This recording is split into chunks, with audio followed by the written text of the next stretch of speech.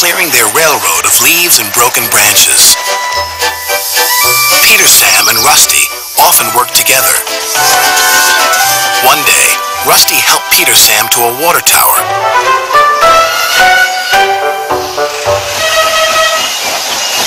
Peter Sam felt much better after his long drink, but the freight cars were bored. Let's break away. Their loads were heavy and the couplings old. One snapped.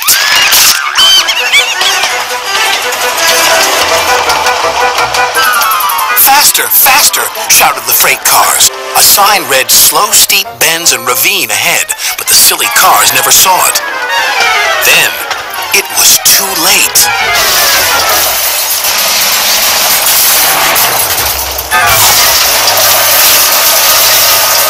Peter Sam arrived at the scene of the disaster. His driver sighed. This was our fault. We didn't secure them properly. We'll have to get help to pull them out.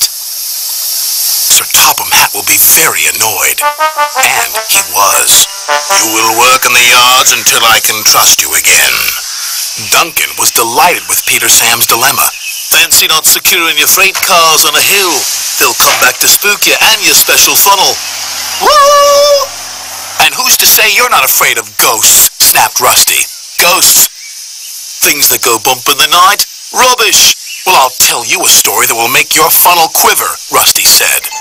A long time ago, a little engine was returning home. It was a misty, moonlit night. Suddenly, the engine lost control and plunged over the side into the swamps below.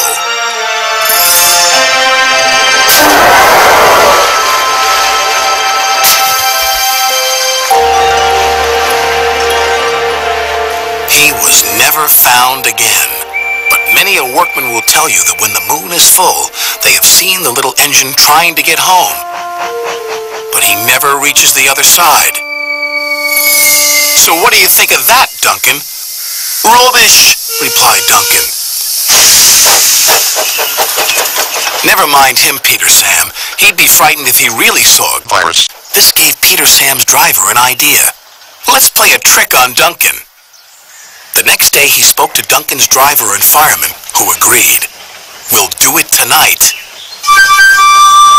Duncan had to take coal cars to the slate mines and then bring cars back. Duncan's driver decided as part of the plan to cross the old iron bridge. Haunted bridge.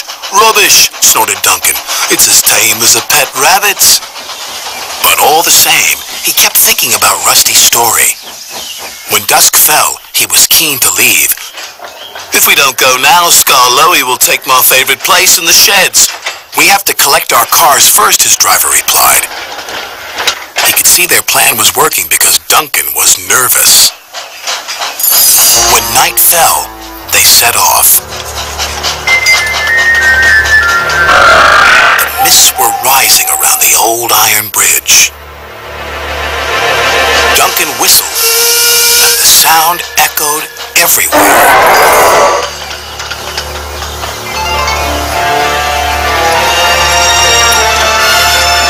Then, ahead, he saw flickering lights.